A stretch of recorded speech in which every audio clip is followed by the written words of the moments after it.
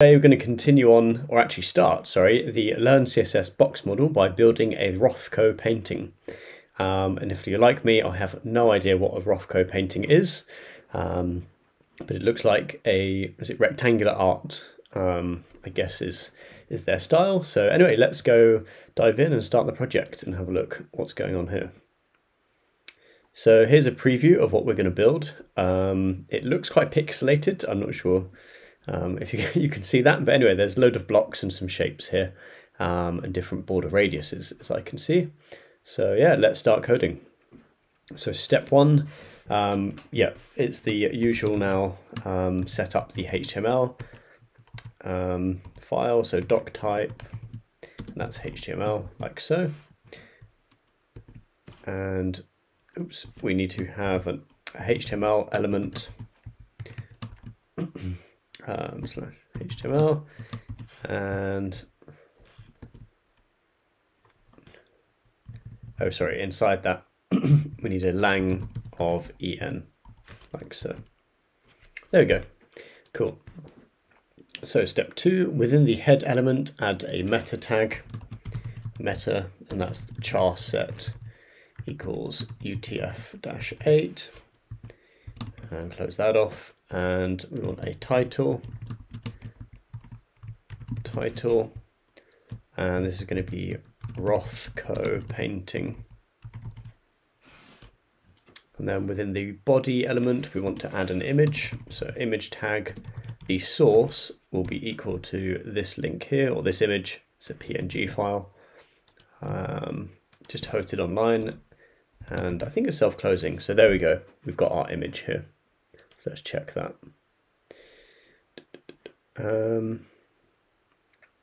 Okay, it's UFT I've put, so UTF-8. There we go. Cool, step three now. In the CSS box model, every HTML element is treated as a box with 4 areas. Imagine you receive a box from your favorite online retailer. The content is the item in the box, or in our case, a header or a paragraph or an image element. So this is the box model, and here's the content. So anything within this blue box is the content itself. So we just want to change the source attribute from this one to this one. So let's do that here. This is diagram 2. And there we go. Now we've got padding and border being displayed on our image as well. Cool. So step 4. So the content surrounding a space, the content is surrounded by a space called padding, and that's this green box here. And that's similar to how bubble wrap separates an item from the box around it. So think of the border like a cardboard box that the item was shipped in, and padding is just between the inside of the box and the content itself. And now we're going on to the next diagram here. So that's quite cool actually, that we're obviously changing the image as we go rather than just them showing us different images.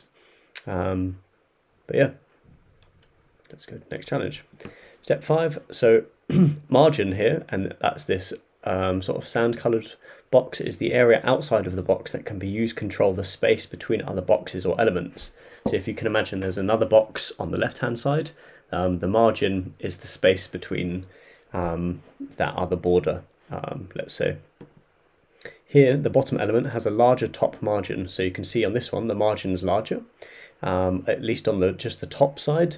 And obviously, if you might know from the previous videos, we can set margin and padding on the top right, bottom left, sort of the, I guess, the components or the elements that we're styling.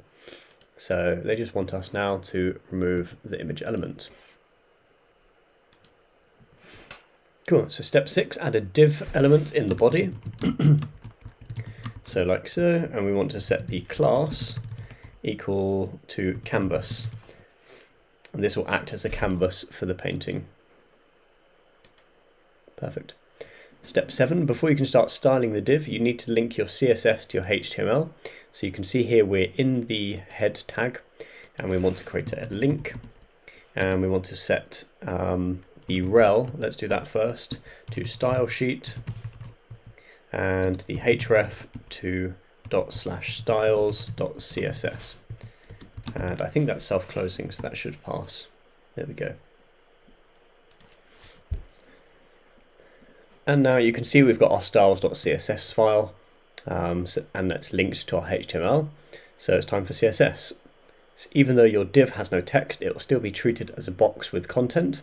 So write a CSS rule that uses the canvas class selector, so .canvas, and we'll open up curly braces and set its width to 500 pixels.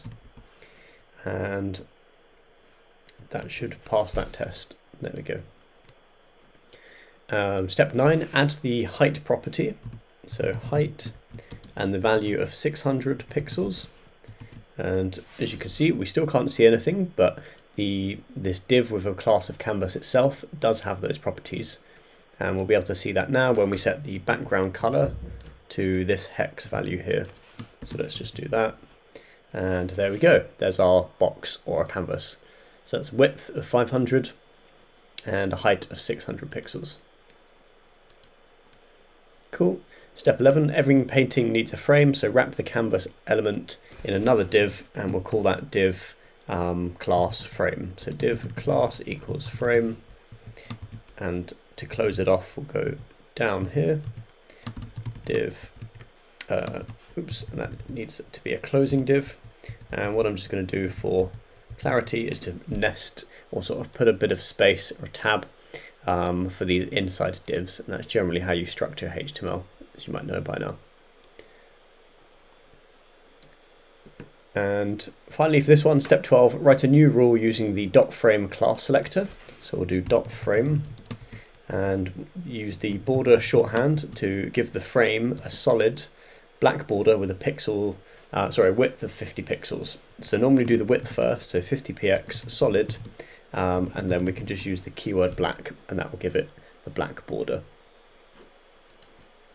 And there we go, that all passes.